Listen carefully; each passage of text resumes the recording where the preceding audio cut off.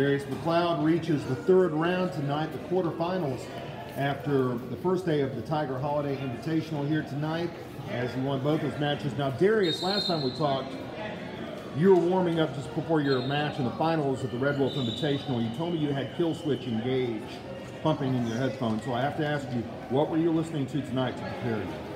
Honestly, nothing tonight. I actually forgot my headphones at home, unfortunately. So, I don't know. I guess the spirit wasn't fully with me today. Okay. But what have you used to pump yourself up as of recent?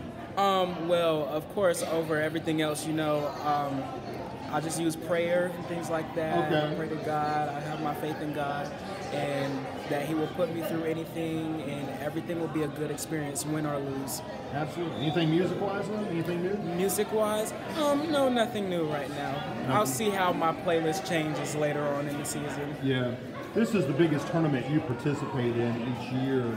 Is this a little intimidating to have so many wrestlers in so many states in this? No, not really, because I've dealt with things bigger than this before during the off season, like nationals, which is just a whole different animal, pretty much. So I'm kind of used to the just big crowds of large number of teams and things like that. Yeah, and you were in this very building last year for regionals, and you made the state tournament. So how much did it help knowing that it was a little bit of familiarity here competing at Chapel Hill High? Well, I don't really know. I think that, I guess it's just like a comfortable place to be in since I'm used to it, but it's just like, I don't know. I just wrestle different wrestlers each time, so the place doesn't have that much of an effect on me. Yeah. So going into tomorrow, you don't even know who you're facing, I don't believe, as of yet, but all I know is it's a guy from Florida. So. It's a guy from Florida.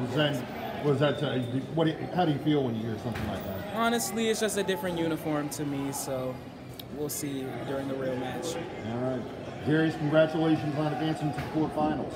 All right, thank you. Thank you.